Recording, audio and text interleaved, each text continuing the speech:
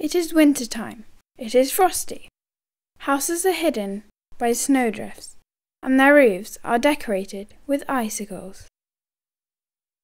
There is just a little sign of life in them. A light, smoke from their chimneys. Who lives there? Who is inside this house? Yummy! I love the smell of ginger. What is it? Ooh, I know, it is a gingerbread factory. They are very busy at this time of the year.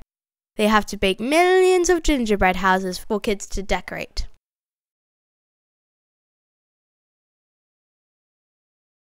Have you seen that? Look, there are snowmen. They have their own factory too. Their job is to fill snow globes with magic images. One day the youngest snowman and the youngest gingerbread man began to argue whose jobs is harder and more important. They decided to swap their jobs. Snowman goes to the bakery, Gingerbread man goes to the frosty factory. However, on the day they swap, a disaster strikes. The snowman starts to melt as the oven makes the air hot. The gingerbread man starts to freeze. When it is cold and frosty, he begins to crumble. What are you doing?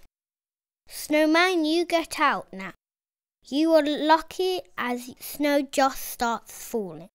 You might repair yourself. And you, gingerbread man, go inside the bakery and ask nicely your sister to repair your crumbling parts. It is silly to argue whose job is more important. All jobs are important.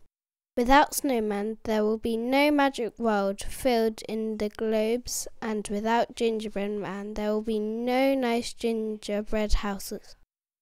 Both of them are making children happy.